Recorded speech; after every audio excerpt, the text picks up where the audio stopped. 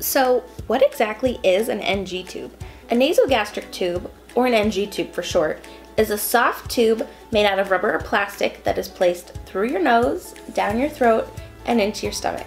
It can be used to either remove things or add them to your stomach, depending on what you need. Now that you know what an NG tube does, let's talk about what will happen when you get your own NG tube today.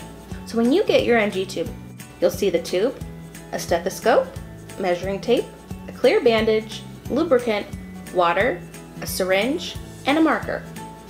The first thing the nurse will do is measure using the tube from your nose, around your ear, and down to your stomach. They'll make a mark on the tube and then use a measuring tape to see how long of a tube you will need. The nurse will put lubricant on the end of the tube that will go into your nose. It's kind of like a sticky jelly, almost like a Vaseline, and this is going to help the tube slide right into your nose. During the procedure, it's nice to have your caregiver hold you. Bear hugs make everyone feel better, no matter how old you are. It's helpful that you drink gulps of water to get the tube into your belly.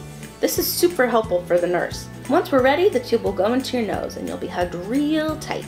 It may not feel so great once the tube gets to the back of your nose. It'll make the turn into your throat and the nurse will give you water so you can take those big gulps. Once the water's done, the nurse will give you that thumbs up, and then the most uncomfortable part is over.